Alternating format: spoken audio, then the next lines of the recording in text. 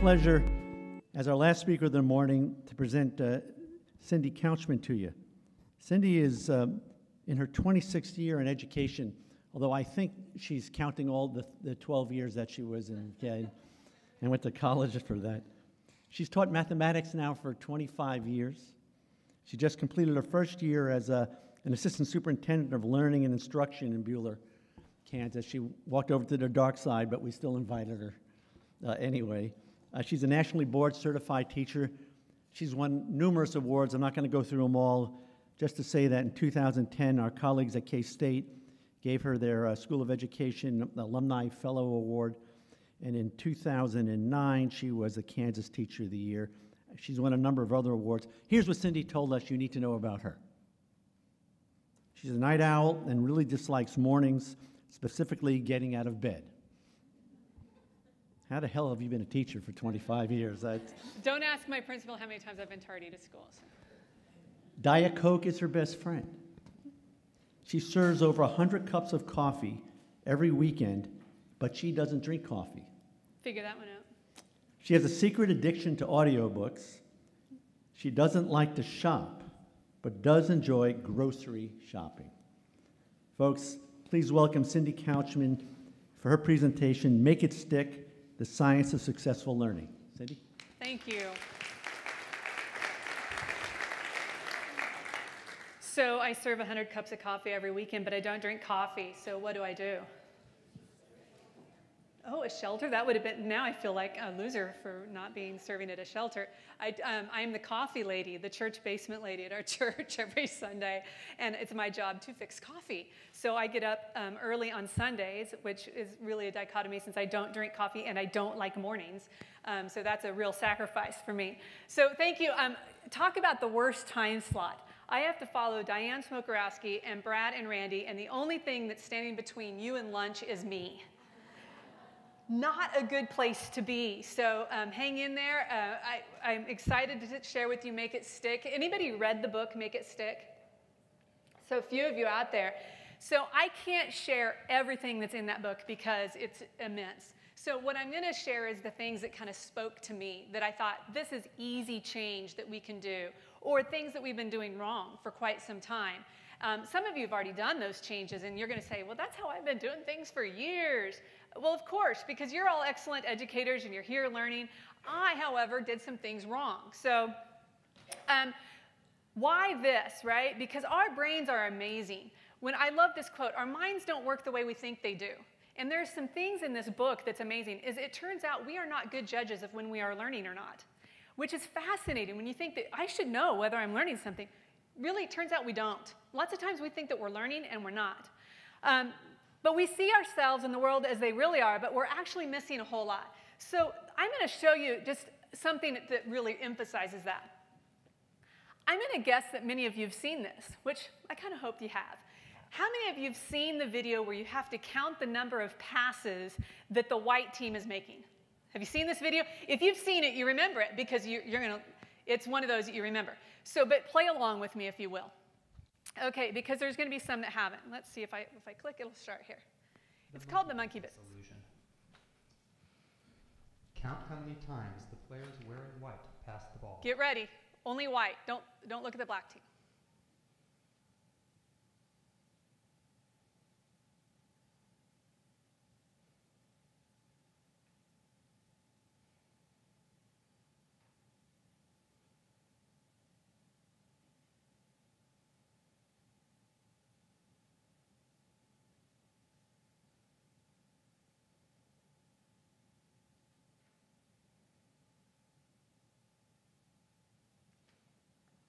Okay, so if you would, share with your shoulder partner how many passes the white team made. See if you agree. See how many different answers we get.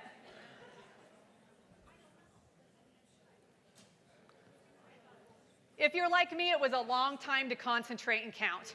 It's like, was that 12 or was that 13? Did I just count the right way? How many of you got 14? Good. How many of you got 15? Excellent. How many of you got 16? How many of you got 17? That's an interesting one. Usually we never go over. How many of you got 18? It's unusual to go over. It's really common to go under. So the correct answer is 16. So super job. Give yourself a high five. Woohoo! Way to go. Woo! You can count to 16. Yes. Okay. Celebrate. Now if you'd stand up, because you've been sitting for a while. So now stand up just to do something different, because it was it's been a while since we've stood. If you would, share with somebody beside you or across the table from you, or in your little table group. Most of us are sitting in groups of three. If you noticed any other observations, anything else you saw.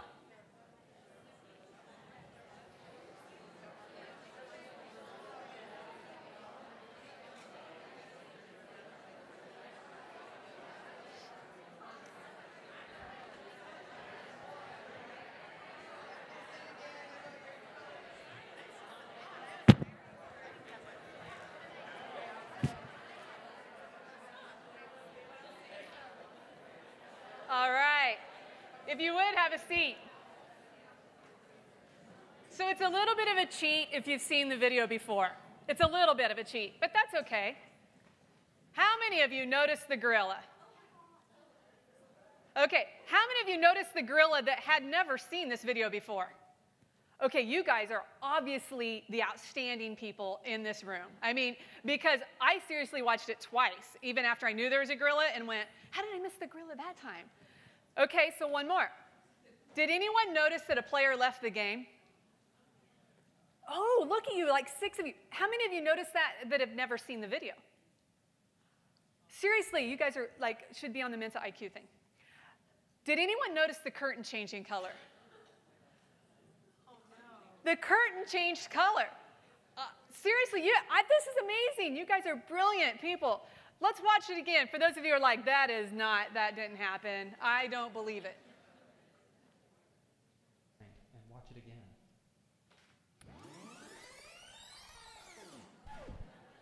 Here comes the gorilla, and there goes a player, and the curtain is changing from red to gold. So now there's only 2 black shirted people playing. Looking for a gorilla. If you're looking for something specific, you miss other events. And so it's a strange thing, the way your brain learns. And sometimes when you think you're learning and you're doing the right thing, you're not. You're doing the wrong thing. We're not very good judges of our own learning sometimes. So that's why I started thinking about this topic. Here's the other reason why. Is why this topic clicked. Cindy, why did you become... How many of you have had those students that you've worked with them, and they seem to be studying a lot, and yet they just can't remember it? And you're like, how do you not remember this? We just covered this 2 hours ago. You've come back in during seminar. It's 5 hours later, and you've forgotten already. How is this possible? How is it not committing to long-term learning? And I was fascinated by it because it would seem like I was working with a student and they got it. I mean, they were having what Diane calls those light bulb moments. You're like, yes, oh. And then they'd come back the next day and it was like 50 first dates. Like we were starting over again. Like, what? You don't remember? I sat here and sang the quadratic formula, opposite of E, opposite of E, positive. You don't remember this? Like we sang, we danced, we had a party, we high-fived. They're like, no. So I thought, okay, I've got to learn about how the brain works. And this is really the science of how your brain commits things to long-term memory. And it's really interesting information. It's really, how do you study? How does an adult learner commit things to long-term memory? How can you come to a conference like this and leave and then still a month later remember it? Because how we do professional learning is not the best way of doing professional learning for long-term memory. Oh, let's go backwards. I had some other things. So I'm going to share you some brief strategies that will help you as a lifelong learner, as a teacher, hopefully your students and even your own children. I'm going to have you experience some of the highlights of effective strategies and some common ineffective strategies. And just like our vision that Dr. Watson and Brad Nuenswander just shared, we choose to do it not because it's easy, but because it's hard. Learning is hard work, and it's not always easy. Okay, also what Dr. Watson just talked about is scouting. So I'm hoping that you all got a piece of string when you checked in. You might be wondering, why do I have this string? It's time to get the string out. We are going to experience learning. You're going to experience some struggle because you know what? It turns out, which most of you already know this, the struggle is real. The struggle is how you commit things to long-term memory. So you're going to struggle, and I want you to feel like you're going to struggle a little bit. There's going to be some of you that already know how this. It turns out, by the way, a shout out to Rain and Marshall, our technology people sitting over there. Little round of applause for Rain and Marshall. Nice job. Rain already knows how to do this. I thought no one was going to know how to do, and the first person I asked when I walked in the room, she goes, oh yeah, I know how to do that. I was like, so if you know how to do this, it's great, but I'm hoping a lot of you don't. It turns out easier isn't always better. Easier isn't always better. Does anybody need a string? Because look, Brad, the handy string man, will come around and bring you some string. There you go. Thank you, Brad. He's like Vanna. Vanna. Did I just age myself? So we're going to learn how to tie a bowline knot. How many of you already know how to tie a bowline knot? Could stand up and do it right now. Are you the same people that saw the gorilla and all this other stuff? Really, this is not possible. Okay, so you're gonna be geniuses. You can maybe help those around you later. This, by the way, is a shout out to my sons Clayton and Carter, who are Eagle Scouts, because they are bowline knot tie-in geniuses. So why a bowline? So all my research says that you should start with the why. Why am I doing this? Okay, here's the why. One is I want you to struggle a little bit. I want you to experience some learning. The other reason is this is actually a really great lifelong skill. My son has used it twice in an emergency situation that would really save a couple situations. Now, the first time was with our dog. We had thrown, you've been to the lake, you throw stuff out, and the wind had kind of come up, and we didn't realize that the wind had come up so much, and we're throwing stuff out. We have a lab, running out into the lake, and he starts swimming back, and the wind is now pushing against him.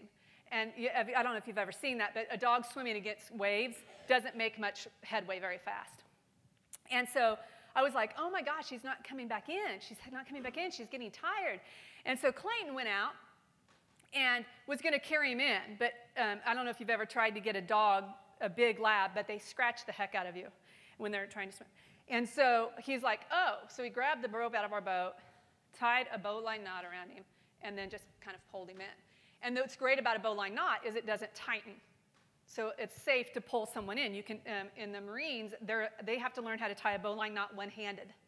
So when they go in and save someone into the water, that they can do it one-handed while they're holding on to something else. So it's a very good life skill, a bowline knot. Here's the second time. Also at the lake, now that I think about it. I guess the moral of the story is don't go to the lake with Cindy. It was last summer. I had taken the boat out all by myself, like the first time ever. Big girl moment. I was like, I don't know how to back the boat into the lake. Quite humorous. Wish I had it on video. It was like 45 minutes later, the boat was in the water. It was forever. Anyway, so the storm, once again, it starts coming up. We're out at Canopolis, and I'm trying to trailer the boat. And it is like getting ready to hail. The wind is coming in, and it's banging the boat up against our trailer, and it's getting scratched, and I can hear my husband going, what happened? Like, what were you thinking? And so my son is sitting there, and he's trying to get the trailer in, and he's rolling the boat in on the trailer, and the attachment to the boat, that rope, breaks. And the wind starts blowing our boat. And I'm like, oh my God, this is a nightmare. How are we going to trailer the boat? We don't have any other rope. The rope has broke. And so he goes out really quick, ties a bowline knot, takes the rope, ties a bowline knot, reels that baby in, trailers the boat just like that. He didn't even think about it. He didn't hesitate, and it was like, what just happened here? So twice at the lake. There's why. Okay, so here we go. There's your directions. So read the directions. That's pretty good. This was right off the internet. That's not my directions. This is the directions from the internet. Form a small loop. That's easy enough, right? Leaving enough rope for the desired loop size. That's good. She got a start. She's got the small loop. Pass the end through the loop as though making an overhand knot. Continue back around the standing end, and then back through the small loop.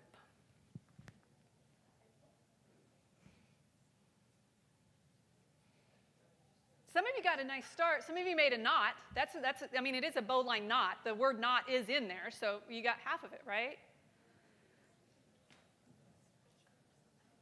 I would say that right now, there's some parts that are confusing to me. This one right here, form a small loop. I think we all got that. And then it says, pass the end of the rope through the loop as though making an overhand knot. Where's that at? Like, when I read that, I went, I don't know how to do that. Okay? So it turns out we need to know whether one of the best ways to learn is kind of through struggling and experimenting it and trying it on your own before I show you how to do it. Completely not the way I taught. The way I taught was, here, let me show you how to do it. Now you do it. I do, we do, you do. We have that backwards. You do it. I'll do it. We do it together. But it shouldn't be I do first. And so you got to struggle. You got to think about the loop for a little bit. Your brain is right now committing some things to memory. The small loop, and I have to take an end through another hole? Believe it or not, you're going to remember that. Okay, so stand up if you totally got it. You can make a bowline knot right now. Stand up. Let's assume that you think you've got it. Look, so we have some people that we think we know, right? We have 3 people, like she said. How do I know? Exactly the point. Sometimes we think we know and we don't. Now, there's some cool things that Mary Fraser and I are going to be sharing you. Mary Fraser is this amazing tech person in my district. Mary, woohoo, Mary. She and I are going to be sharing with some amazing technology ways of sharing feedback and how to integrate these strategies into with technology. One of them is Go Soapbox. So I just did this kind of a confusion barometer. Only 3 people said they got it. But here's where you can get real quick feedback. Your students can come in and go, I'm getting it, I'm confused. I'm getting it, I'm confused. And as a teacher, I see who's got it and who's confused. Right now, my confusion barometer would have about 99% confused. So it's time to intervene, because you know what? Here's the next strategy. It turns out struggle is good, but it's got to be productive struggle. It can't be defeating struggle. I can't just keep saying here, keep working, you're going to get it, keep working. It's got to be productive struggle. So what if I gave you a picture? Now, how many of you that thought you got it now are confirmed? I got it. Stand up. Does your knot look like that? Maybe not, right? Okay, so by giving you the picture, could you try it again? So there's the directions. Now you have a picture. See if that helps.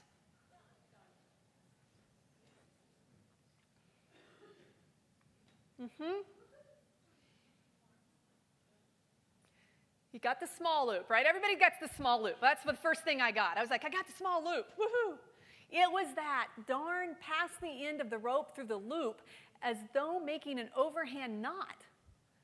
The darn overhand knot. I didn't know what it meant. And you know what? No matter how many times I read it and I tried it, I still didn't know if I was really right until I looked at the picture and confirmed, no, not right. Okay, so remember, easier isn't always better, but maybe it's time to do something different. So more productive struggle. I'm going to help you out maybe. Here's my big rope. If you would, take your left hand here, take your right hand here. Your left hand is the rabbit, little bunny rabbit, little bunny foo-foo, hopping through the forest, scooping up the field mice and popping them on the head. Okay, you're going to take this now, and here's the key part, is you're going to take this hand, you see how my hand is facing me? And you're going to make a loop with it. So I'm going to show it from this side. So you're here, you're going to take this, and you're going to make a loop right here. So you have a loop right here. Now, there's something that I noticed that I felt like my son kind of pointed out that wasn't really great, is it comes over the top. See how this part comes over the top? That's the key to the overhand knot. So this part is on top. The little part is on top of the fold. Okay, so you're going to take the rabbit. And it says the rabbit goes up through the hole. So you've got to take it up through the hole. And now I'm going to come over here. It does help if you kind of put it on something so you can see it. Okay, so here we are. That's great. I'm using the microphone for this. Okay, so I've got my little loop right here. There's my small loop. Here's my rabbit. So my rabbit's going to go up through the hole. See the hole? I'm going to go up through the hole. Right? And it's going to go around the tree. Now the tree, I didn't really point out, but the tree, see if you can imagine this. This is the tree, and this is the rabbit hole at the bottom. So this is the tree, this is the rabbit hole, this is your little rabbit. It's a great knot to know. Okay, so you got your hole. Here's your rabbit. He's going to go up through the hole. And then he's going to go, if I can do it, up through the hole. He's going to go around the back of the tree. And then he's going to go back down in the hole. When you're done, tighten it up. And you should have what they call a bowline knot. Should still struggle a little bit. Most people don't get it the first time. Now, if you notice, the bowline knot doesn't slip, so you can't get it tight. Like it won't, like, if you're trying to save somebody, it doesn't, like, cut you in half. Let's try it again. Because it turns out that a little bit of varied practice is pretty good. So, your hand's here. You're going to make a small knot over here. Little loop, sorry, not knot. You're going to take your rabbit, you're going to go up underneath the hole. You're going to go up through the hole, right? You're going to go around the back of the tree and then back down the hole. Now, if you're struggling, I'll tell you something. Have somebody put your wrist up and do it like have it wrapped around a wrist or wrapped around the back of your chair, like right here. Take it and wrap it around your chair. It's actually easier to do if you're actually doing the loop knot as it's intended. Okay, one more time. So, yeah, around a cup. Around a cup would be good, around these little top of the chairs. So here we go. So you're going to form your little loop. You're going to go up through the hole. You're going to go around the back of the tree and then back through the hole. And now I've got it tied to this chair that I can't move, but okay. Now, let's see how we're doing at this point. If you think you've got it, stand up. Look we've got a few more. Excellent. We're going to come back to it. We're going to come back to it. The around the tree. Okay, so the around the tree part, that is kind of confusing. I love that you guys are like, I really do want to learn this now. Like, I'm not letting this go. Here's the key. So where is the tree, right? That's the key. Where is the tree? So if I go up through the hole, the tree is what this part is right here. It's not the rabbit. It's not the part that the rabbit is. The tree is over here at the bottom of the base of the hole. And then back through the hole. So it's the side that the tree is basically the anchor of what you made your original loop first. So you're up here. So the tree is right here. This is the tree. Here is the rabbit hole. This is your tree. So it goes up through the hole, around this tree, and back down. So it's going to go up, around, back down. It's going to go up, and it's going to go around, and then it's going to go back down. And then you have your loop. It is totally easier if you have something to wrap it around, because you can see the tree. Otherwise, you're like too much string in your hands. Okay, we're going to come back to it. So this is really hard. It turns out that you're better off when you're struggling with something like this to try it for a while and now put it away. Put it away. And now we're going to go to something else, and we're going to come back to it. Okay. Here's another strategy. A strategy that we do a lot, that I always did a lot, is rereading. I gave you a very hard paragraph here. If you would read through that silently to yourself. Can anyone not read it? That's a lot of print. Do you want me to read it out loud? Does anybody need me to read that out loud?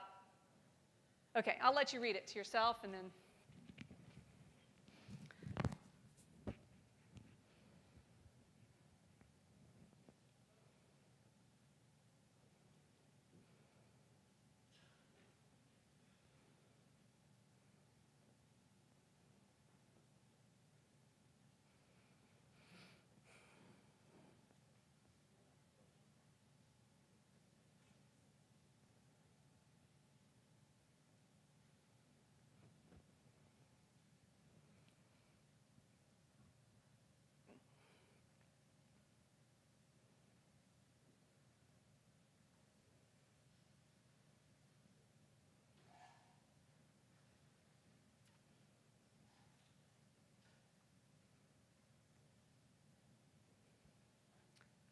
Okay, now here's a great question. How many of you have ever heard of these two individuals? Seriously, oh my gosh, you guys really are a smart group. Okay. How many of you think you'd even know how to pronounce their names? Excellent. Well, here's how you pronounce them. Sartre, I might be saying that a little bit wrong, and Camus, not Camus. That's how I said it. It's Camus. And Sartre. So now, at least we have some sort of name recognition, Sartre and Camus. They're philosophers, right? So, okay, it says these are they should have keenly aware of the absurd. So let's say, I'm going to assume that most of us didn't get the whole gist of that paragraph. Is that a safe assumption? Mm-hmm. Okay, so what if I told you, you know what? Reread it. Reread it, because that's what we do a lot. Go back and look at your notes. Reread it. You know what? You need to spend some more time with it. Take your book home. Reread it. Spend some time studying it. Reread it. Not effective at all. In fact, I don't know if you've ever done this, because I've done it. I've reread it sometimes and then realize I have no idea what I just read. Like, did I read those? Because I'm just going through the rote memory. So here's another way of learning. Instead of rereading, use elaboration. Elaboration is a technique where you use your own words. You use redefined vocabulary through pictures. You use symbols. You use pictures. You reorganize the information. This was made by Mary. It's an infographic. And now look at it. Look at what the information is up here. Here's Sartre. Here's Camus. I'm going to point out some things that she did. Well, maybe you guys could pick out some things. What's one thing that you notice right off the bat? Besides the pictures, what else? Say it again. The colors. Sartre is all done. I went the wrong way. Sartre is all done in blue. Look, his blue matches his blue. His red matches his red. What else? Right, shorter sentences, shorter phrases, not so big of words. Redefined, reuse some words. What? Say it again. Oh, they're both smoking, and that is so key. I'm so glad you noticed that. Yes. Okay, not only are they both smoking, but one was an aristocrat-type wealthy philosopher, and one was from the working class intellectual. Which one do you think was the working class one? The bottom one. Look how he's dressed. He's got a cigarette. What's the other guy got? A pipe. Look how he's dressed. Suddenly, Sartre. He's the guy up top. He's the wealthy one. He was perceived as an Ivy Tower philosopher. Look at how she did the word absurd. She did all of these graphics of words that mean the same thing as absurd. And look at how fun. Look at silly, this little silly guy right here. Stupid, foolish, illogical. Over here, these are the two philosophers. They studied the study of what it is to be absurd. And so now, reread it. We're talking about two philosophers, Sartre and Camus. The same time, they've been so keenly aware of the absurd at the same time in our history. Now it's making sense. Camus, was he the wealthy guy or was he the hardworking guy? The hardworking guy. See, all of a sudden, now I can picture him. He's got this cigarette. Always had a strongly lyrical feeling for the material world. His consciousness, I got to say, the sunlight, sea, sex. I was like, I don't know what that means. Maybe he's having sex by the sea and the sunlight. I don't know what that means. But we didn't graphize that. We didn't put that in a graphic. So that his consciousness of the absurd was an intermittent feeling. Also, he came from the working class. So now you can see how this graphic should make more sense. The working class. Keep reading. The entire article pretty much is all about Camus until he gets down here. Sartre, the ferociously dedicated intellectual whose professed aim is to translate everything into words so that formulated truths can react on society. Turns out most of that was on our friend Camus. Camus has more information than Sartre. Now, could you have a conversation about it? I think a little bit better. And in fact, it turns out that this app, one of the best ways to tell whether or not you're learning something is frequent quizzing. Tests and assessments get a bad rap sometimes, but it turns out assessment of learning versus for learning is completely different. This would be an assessment for learning. It's super, super important that you know what you know and you know what you don't know. And we don't always know that. Boy, that's a lot of word knows. We don't know when we're learning or not. So do you remember the old flashcards? Did you used to do flashcards? This is old school flashcards. Excellent way of studying, turns out. Because it let you go real quickly, what do I know and what I don't know. Here's the best way to use flashcards. You take your flashcards and you're like, oh, I didn't get that right. I got that one right. I didn't get that one right. I got that one right. I got that one right. I got that one right. And you put them in two different piles of what you knew and what you didn't know. And maybe a third pile of maybe you guessed, but you weren't real sure. You study the what you don't know and what you kind of know a lot, about every day. And then about every third day, you reshuffle them. Don't ever just quit studying what you do know because it'll go away. Reshuffle them and do the sorting again. One of the most simple and most effective ways of studying is that self-quizzing. It's self-quizzing. So how can we as instructors do it? Well, you can use this ghost soapbox, or the confusion barometer that we just did, which Mary and I will share with you in our session. And one of them is this real quick quiz. Let's see how we did. I'm going to start this quiz. There's only 4 questions. Which philosopher was from the working class? Camus. This philosopher had to put away his strong emotional feelings for the material world to consider life philosophically. This one's a harder question. Who had to put away their emotional feelings? This one is one of the cards that I would go, I'm not sure I know this one. How do you feel about it? Does anybody feel pretty sure what they know? I'm going to put that on the other side. I'm going to guess. We'll just put that one. Both philosophers were students at the university and were serious about their studies. Which one viewed himself as a teacher rather than the student? Sartre. Now, I don't really remember that being in the article, but if you want to know the truth, that sounds a little bit more arrogant. So I'm going, that's how I read that, right? So I'm going to start. What is the definition of absurd? Give me a word that you remember from the graphic. One more time. Illogical. Good word. So I'm going to submit that, and that gives you, this is a great quiz because it tells you what the questions were, lets you review those questions one more time. And I'm done. I'm going to submit my answer, and it tells you right away what you know and what you don't know. Now, I guessed on that one. I got it right, but if I was doing it, I was like, that's one I got to remember. And you can give feedback to your students. So if you notice down here, it says, your answer was Camus, and you were correct. And there's some more information. Okay, your answer was Camus, and you were correct. Camus had strong emotional feelings to the material world. He had to let them go to think about life philosophically.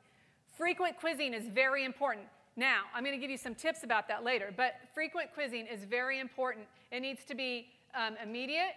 The kids need to be able to get their immediate feedback so they know what they don't know. That's why kids love reviews. You ever given a test without the review? People they get all up in arms. I don't know what I don't know. Massed practice, one of the worst things we do our students, and I did it all the time. Massed practice. Massed practice is when you do the same set of things, over the same skill, over and over and over and over in mass. Math is the most biggest violator of that. You would have 15, solve for x, and all 15 questions would be the exact same. And then you'd have another set B, usually is what we called it, and they would be 15 questions with the same set of directions, all look the same. And then, so you would do this every section. You do a section, standalone topic, a section, standalone topic, a section, standalone topic. And then you get to the quiz review, and they're like, all mixed together. Mind blown! Like, well, that's not how I did number 2, so I don't know how to do number 3 because I'm used to doing 15 in a row the exact same. They can't figure it out. I remember this very specifically with simplifying radicals. How many of you are math teachers in here? How many math teachers? Okay, so I'm going to speak to you 5. Simplifying radicals. Man, they could simplify the heck out of a radical, and then they could add the heck out of radicals, and then they could multiply the heck out of radicals, but you throw them all together, and they don't know the rules. Like when we're multiplying, how do we multiply the numbers out in front, or those, and then they keep the radical the same, or is that an adding? Because they never committed to memory. Mass practice, worst thing we can do. In basketball, you see it in sports all the time. This was always my favorite. The George Mikan drill. How many of you guys did the George Mikan drill over and over? I mean, my neck would be sore from looking up from doing baskets. You know how many times I did this in a game? 0. Never once did I get a rebound right underneath the basket and then be able to step sideways and do a layup to come right underneath the basket to catch it again and do it again. What? But I spent hours, maybe that's why I sucked at basketball, I don't know, but I spent hours doing the George Mikan drill. Mass practice, not good. So what we should be doing is called interleaving. Interleaving is a new concept for me as far as I've never heard that word. There's a study that was done. 2 groups of students were taught how to find the volumes of 4 solids. One group worked clustered problem type, like find the volume of a cylinder, find the volume of a pyramid.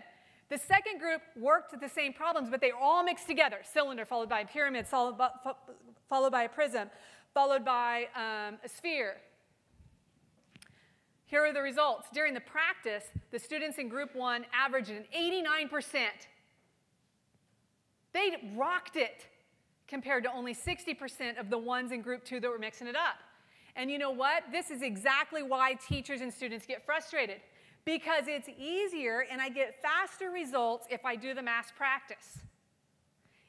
You're struggling on the other one, and this struggle is hard. But long-term memory, the final test, group 1 scored only 20% correct, whereas group 2 scored 63%. So yes, the short-term gain is great, but you're not going to remember it. We see it over in math in the classroom. In fact, by the end of not just a week, but by the end of the unit, the interleaved practice boosts learning by more than 215% over their initial learning.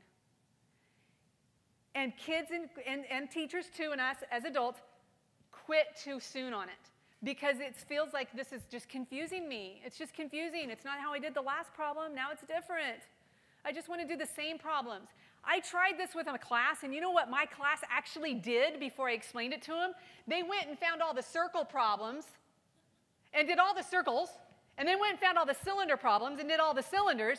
They took my interleaving and turned it into mass because it's that much easier.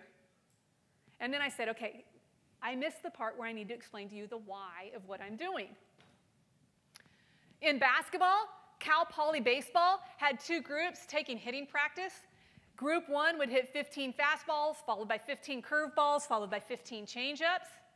Group 2 had the same number of pitches, 45, but they switched up which pitch they were going to get. They didn't know. Group 2 had markedly better hitting, even though at first they did much worse. They were horrible at the beginning. That isn't that surprising if you've ever had kids try to hit off of a pitching machine. Like you have a kid that can hit off a pitching machine and rock the heck out of it. And then they go into the game and they're swinging at everything that's thrown at them. because they've never had to discern whether it's a strike or it's going up above their head or down below, because the only thing they've practiced is perfect strikes. And then you're like, why aren't they hitting? They hit so well in practice. Well, because you're not interleaving your practice. So it works in sports, it works in academics. It's time for a little space practice, shall we? So this is called space practice. This is another technique that it's good to go do something else and then come back to it. So I'm going to try it on the chair again. This is my rabbit. The left hand is my rabbit. I'm going to make a little loop. I'm going to make a loop at the bottom. So remember, the tree is hanging here. There's my tree. Here's my rabbit. So my rabbit's going to go woo, around the tree. There. Okay, so here we go. We're going to go up through the hole. Up through the hole. We're going to go around to the tree and back down the hole. And then tighten it up. It is totally easier if you have something to put it around. How many of you got it this time? Stand up. How about that? Yay! Look at you all. Now, believe it or not, you need to go home and practice this. Even if you didn't get it the first time, you will eventually get it if you know what you're trying to get done. One more time. You ready? For those of you who are like, one more time, I just need, if I have one more shot at this, I think I'm going to get it. So take it on the back of your chair. You're going to make a loop. It would be easier if your string was longer too, not going to lie. So make my rabbit hole here. This is my tree. This is my rabbit hole. I'm going to go up through the rabbit hole. That's the key. You got to go up through the hole. Around the back of the tree. Got to go down the back of the tree. And then back down in the hole.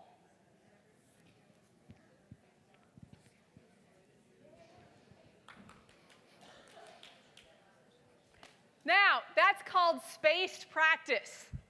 You will actually have more people succeed by leaving it for a while and coming back to it. Remember that in your classroom. I sometimes would stumble onto this when I would be teaching a concept and I would be worn out from it. Like, I can't teach it anymore. We're just going to move on and I'll come back later. Because if I have to teach the quadratic formula to one more kid, my head might explode. We'll come back to it. And then I come back to it and the kids are all like, this is so easy. I don't know why I thought it was hard the first time. Space practice. I need to get moving here. So here are some learning tips for students. So what is your takeaway? What's some things that you can go home and tell your students? First of all, practice retrieval memory is really important. Retrieval memory and self-quizzing is the #1 and the easiest long-term commit memory that you can imagine. By the way, could you guys say the little thing about the bowline knot right now? Have I said it enough that you would remember? That the rabbit does what? Up through the hole, around the back of the tree, down through the hole. If you wait about 2 hours and tried to say it again, it might not come as fast. But you need to try it. It's the only way that you can remember and commit it to long-term memory. Here is the problem. We do most of our PD in mass practice. That's how we do PD. That's what we're doing today to you. You're coming in, we're going to dump some stuff on you, you're going to practice it in mass for about an hour, and then you're going to go home. Worst way of learning we can possibly do. However, you can fix that by doing some self-quizzing, putting a reminder on your calendar on your phone, like get your notes out, get online to go to Soapbox today and just remember what was on there. You do that just they say 3 times. 3 times is the key, and you have to sleep between them. If you sleep in between your learning and your space practice, it transfers it into your brain to long-term memory. So if everybody needs to take a nap now, and then wake up, and we'll try it again. So space out. You must, with the day of the first encounter, sorted flashcards, followed by the shuffled flashcards. That's a great way of learning. We're going to show you in our session about how to do those infographics. We're going to show you about Go Soapbox and how to do some real quick quizzing and feedback and what we call metacognition, how to determine whether or not you're learning. Interleave different problem types. Study more than one type at a time. That's really important. In basketball practice, in the book, they talk about a team that changed, I think it was a hockey team, that they used to do one-touch passes all the time from the same place on the ice. So the hockey player would stand in the same place and they do one-touch passes. Well, it turns out, you know, in a game, that you do a one-touch pass from that location on the ice, really never. So they started going up and down the ice and having them doing it on the move. And they ended up winning the Stanley Cup that year. It was the Blackhawks. It was the year they won it. Elaboration and reflection. So elaboration is where, that's the infographic that we talked about, how to reword things, use pictures. Sketchnoting. We're learning sketchnoting in our district right now. Mary and Chad are teaching this sketchnoting. Sketchnoting is amazing. How many of you know how to sketchnote? We've just a handful. It is amazing. It's where, you ever seen those videos that somebody talks and they're drawing really fast with their hand? That's sketchnoting. It's how to take notes with pictures. One of the best ways because it's converting what you're hearing and words and making connections, new connections. It's called elaboration. The other one is reflection. To share with someone what you learned, something new, practice it, talk about what you don't know and what you're confused about. That's the confusion barometer. So tips for teachers. Explain to students how learning works. It's my biggest mistake I made. I made all these changes in how I was going to do things, and then I didn't tell the students why we were doing it. You must explain it to the students. It gives them power. Knowledge is power. Some kinds of difficulties during learning help actually make it stronger and better retrieved. The struggle is where it commits to long-term memory. It is where you build those connections in your brain. When your brain has to work harder, it starts firing synapses across that and it builds a connection. It actually makes it easier to learn more when you struggle. When it's easy, it's often forgotten. When it's easy, it's often forgotten. And you have to experience it. I know Kevin Honeycutt, I had that quote up there. Hearing about learning is like renting information. Then you're going to give it back. If you're just going to hear it, you're just renting the information. You have to give it back at some point. You have to experience it, which is exactly what Diane talked about. You have to experience it. When learning is effortful, it changes the brain. That's what I just talked about. It makes it connections, and it actually increases your intellectual ability. If you've ever struggled with something, it's actually making you smarter for other areas. If everything came easy to you, you would never really grow. I love this quote, striving to surpass your current level of ability often results in setbacks. Yeah, you're gonna struggle through it. Sometimes that knot tying thing, you're like, whew, I still don't get it, and it's starting to hack me off a little bit. Teach students how to study. It's really important. Use frequent quizzing. It needs to be predictable. It needs to be low stake. It does need to count for a grade. They did 2 different groups of research, and it turns out that if it's low stakes, great, but if there was no stakes, kids didn't try as hard. So very low stakes. But they don't think it should be high. In fact, they suggest that you should never even have to make it up. If you're not in class, you don't make it up. Just a real low stakes. Maybe like, 5% of your overall grade is going to come from these daily 5-question quizzes. You don't make it up when you're gone. It's just real quick feedback. What did you know and what did you not know out of today's lesson? And then it helps you as the teacher know what you need to come back to. Incorporate elaboration and reflection. That's self-regulated learning. Self-regulated learning is reflecting on your learning. It's really just metacognition if you want to know the truth. It's setting goals. It's saying how you did on your goals. Summarize learning and then make connections and be transparent. I think teachers, you guys, we all do a great job of building culture in your classroom, but sometimes we just need to say what we're doing and label it. Mary's always on me a lot of times for doing things and not labeling it and telling what I'm doing. Like, this is the reason I'm doing it. This is the research behind it. And then Because people will walk away and say, man, I thought that was easy. I don't know why, but I kind of got that. Well, they don't know how much work went in behind the scenes. So as an instructor, you need to tell them. The reason I'm using 2 colors is that it will help you organize. This is the notes, and over here are the examples. I'm going to use 2 colors for that. You need to actually tell them why. Be transparent about everything that you're doing. I used to when I tell a lot of stories when I taught, and when I told stories, I'd always go to one side of the room.